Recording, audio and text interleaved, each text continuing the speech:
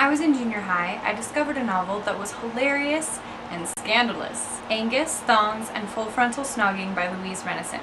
My innocent little mind loved the antics of Georgia Nicholson, so I recently decided that I should read it again.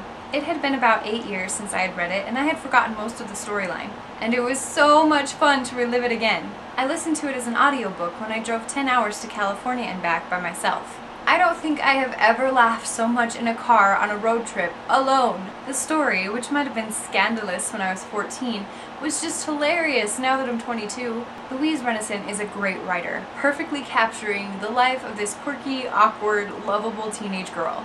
This book is written as if Georgia is writing in her diary. The thoughts that she has and the way she describes them are completely entertaining. From troubles with boys or family or school or friends, Georgia always finds the perfect way to get out of these situations, or complain about them. Accounts about learning how to kiss, falling in love with the most gorgeous boy in town, and how she's going to survive after she shaves off her eyebrows. This book even comes with a glossary of Georgia-isms for those of us who don't live across the pond. Just think of this novel as Bridget Jones' diary for the younger generation. I can't tell you how hard I laughed during this fabulous book.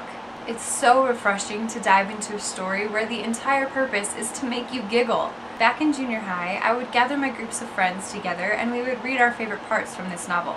This was the book that actually gave me the idea to start the book club that is still in existence in my old junior high. Those afternoons after school at rehearsal for A Midsummer Night's Dream, where we would all cram around one copy of Angus Thongs and Frontal Snogging, are some of the happiest memories I have from junior high.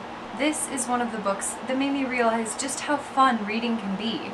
And more than that, it made me want to share my thoughts about books with others. With each laugh this book created, I couldn't wait to share it with my friends and get their reactions. It was definitely the best book I could have listened to while I was driving alone all night. This book has the perfect amount of scandal for a young teenage reader without getting too wild.